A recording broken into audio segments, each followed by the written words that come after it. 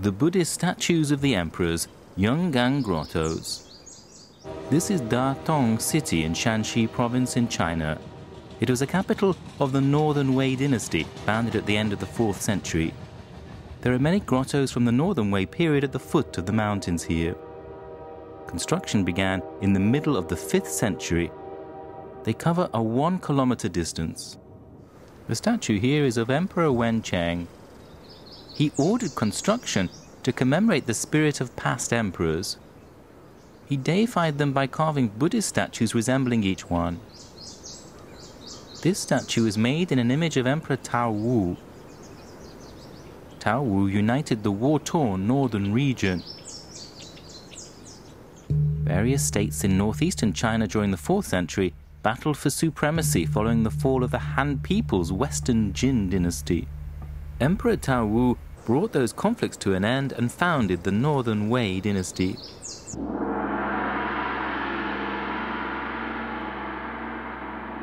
He used Buddhism as an instrument of governance, making his people worship the emperor as a Tathagata Buddha.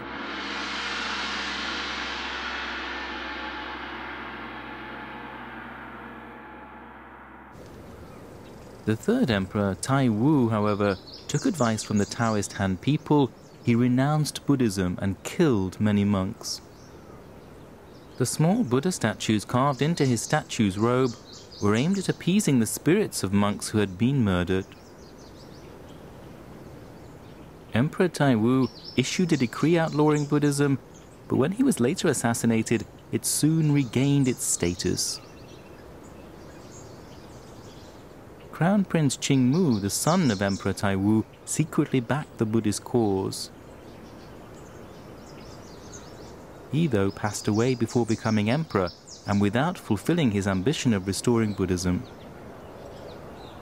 The next emperor, Wenchen, reaffirmed Buddhism as the state religion by building grottos containing giant Buddhist statues. Under his rule, the grottos became increasingly decorative. This is the music cave. These Apsara figures are clearly different from the earlier Buddhist carvings. Numerous Buddhist statues were carved in this cave onto the 14-meter-high columns. The carvings became more intricate at the height of Buddhist art in Yungang. However, the capital was moved to Luoyang at the end of the 5th century. Yungang was left deserted and forgotten until the beginning of the 20th century.